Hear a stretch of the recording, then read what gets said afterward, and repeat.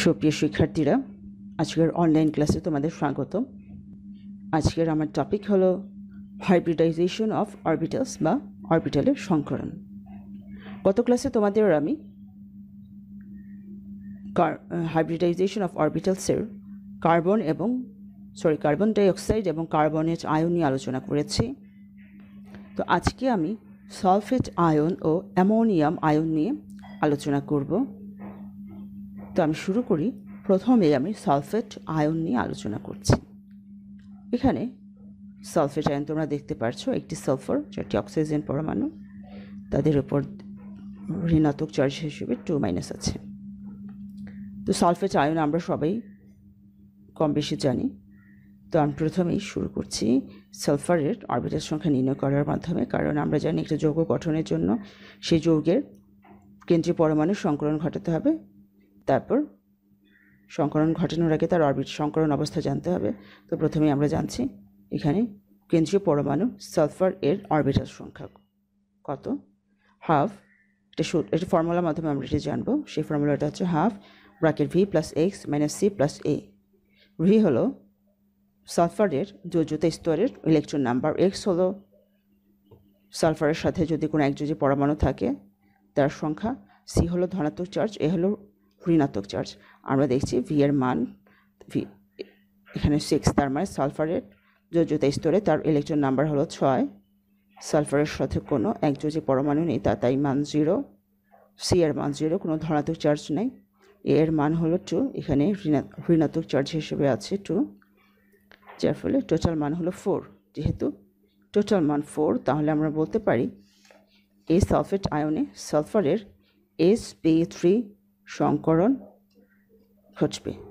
সালফারের সাথে তাহলে আমরা বলছি sp3 সংকরণ ঘটবে। আচ্ছা, এবার আমরা দেখি সালফারের বহিস্তরের ইলেকট্রন বিন্যাস। প্রথমে আমরা দেখব স্বাভাবিক অবস্থায় সালফারের 3s অরবিটালে 2টি ইলেকট্রন আছে, 3p অরবিটালে 4টি ইলেকট্রন আছে, আর 3d অরবিটালে কোনো ইলেকট্রন নেই, তার মানে ফাঁকা অরবিটাল আছে। এবার আমরা দেখি উত্তেজিত অবস্থায়, এই অবস্থায় সালফার শক্তি গ্রহণ করবে। গ্রহণ করার পর তার যে অরবিটালে 2টো করে ইলেকট্রন আছে সেই অরবিটাল হতে একটি ইলেকট্রন ফাঁকা অরবিটালগুলোতে স্থানান্তরিত হবে। তাহলে উত্তেজিত অবস্থায় 3s অরবিটাল হতে একটি ইলেকট্রন ডি অরবিটালে আসলো এবং 3p অরবিটাল হতে আরেকটি ইলেকট্রন আরেকটি ডি অরবিটালে স্থানান্তরিত হলো। তাহলে এখানে যে অরবিটালে 2টো করে ইলেকট্রন আছে সেখানে হতে একটি ইলেকট্রন এই ফাঁকা অরবিটালগুলোতে স্থানান্তরিত হয়েছে।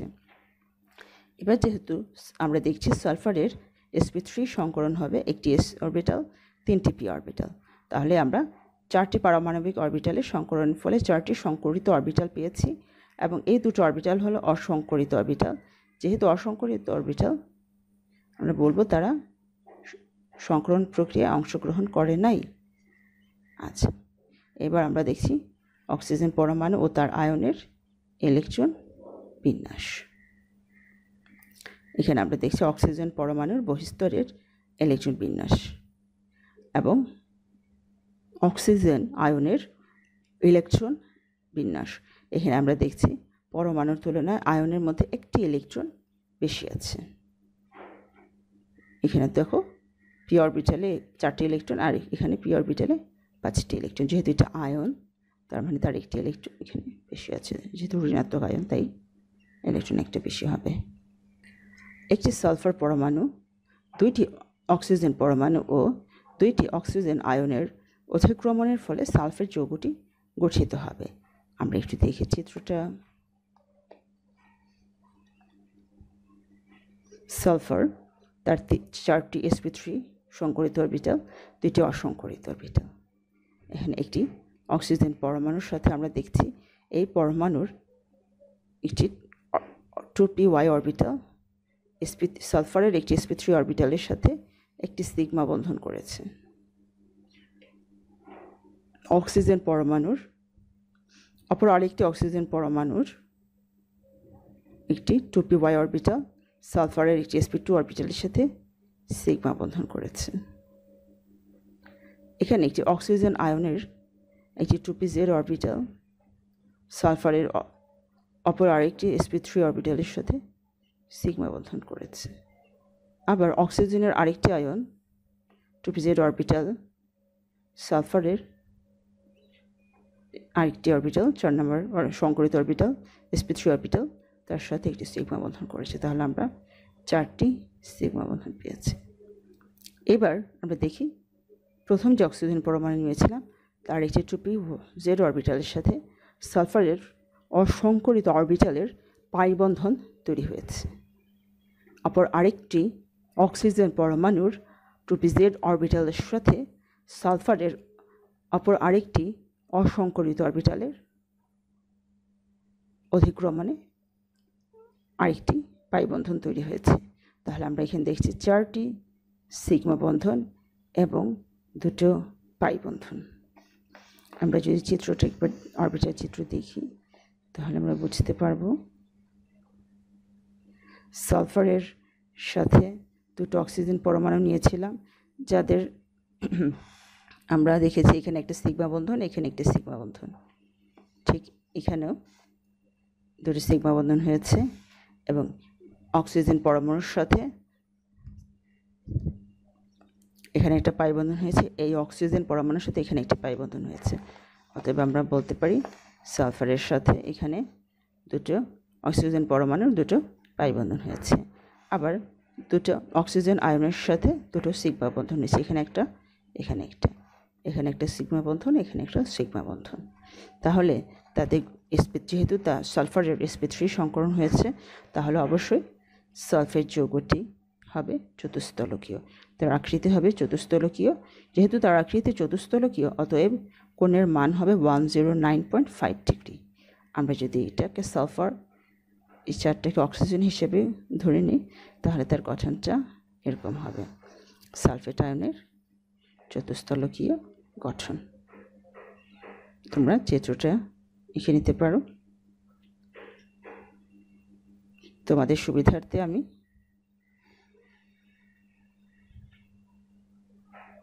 অধিক্রমণের চিত্রটা আবার দেখাচ্ছি।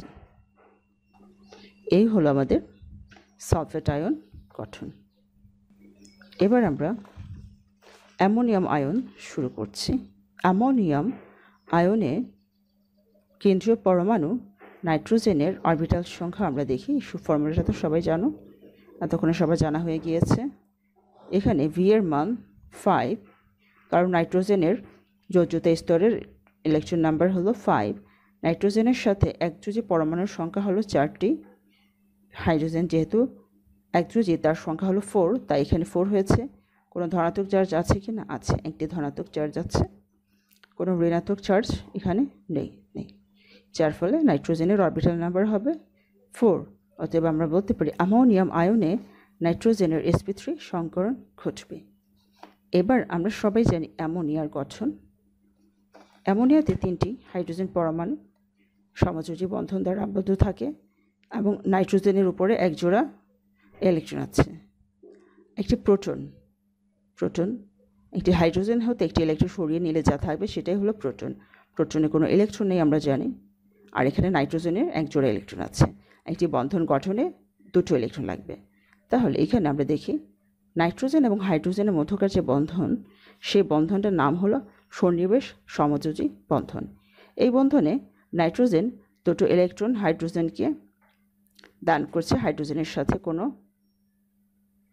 ইলেকট্রন নেই, যার ফলে আমরা বলতে পারি এই ইলেকট্রন দুটো, এই দুটো পরমাণু সমানভাবে ভাগাভাগি করে নিয়েছে, যার ফলে এখানে যে বন্ধনটা তৈরি হয়েছে সেই বন্ধনটার নাম হলো সন্নিবেশ সমযোজী বন্ধন। এই বন্ধনের ফলে আমরা অ্যামোনিয়া হতে অ্যামোনিয়াম আয়ন যৌগটি গঠিত করতে পারব। এবার আমরা নাইট্রোজেনের বহিস্তরের বিভিন্ন অবস্থার ইলেকট্রন বিন্যাসগুলো একটু দেখি। আমরা দেখছি নাইট্রোজেনের 2s অরবিটালে 2টো ইলেকট্রন আছে, 2p অরবিটালের প্রতিটিতে একটি করে ইলেকট্রন আছে।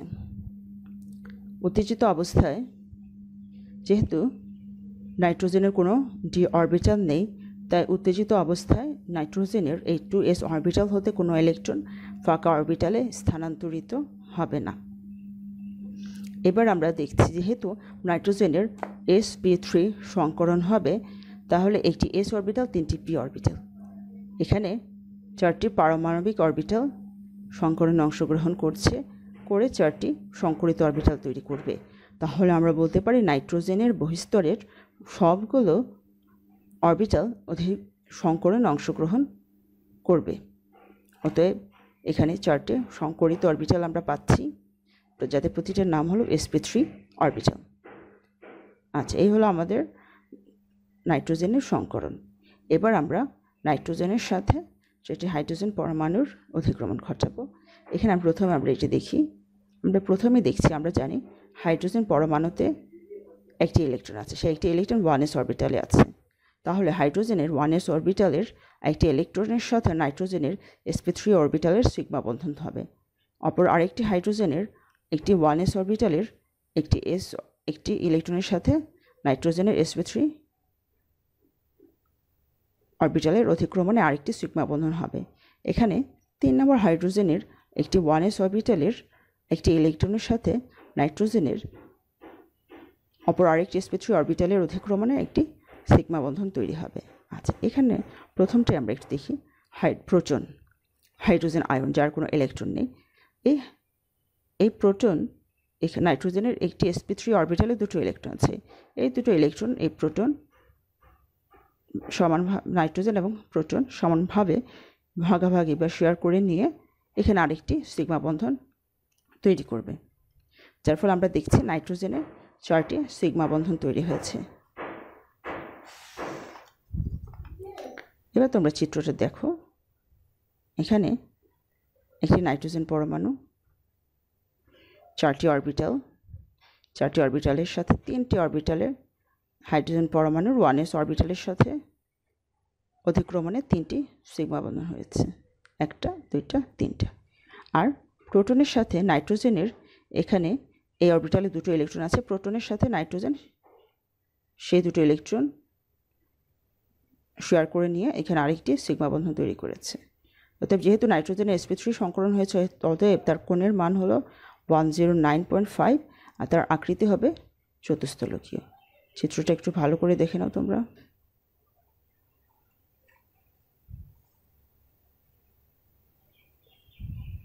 তো শিক্ষার্থীরা, আজকের মতো এই পর্যন্ত। সবাই ভালো থাকো, সুস্থ থাকো, পড়াশোনা করবে। আগামী ক্লাসে নতুন একটা টপিক আমি শুরু করব। ধন্যবাদ সবাইকে।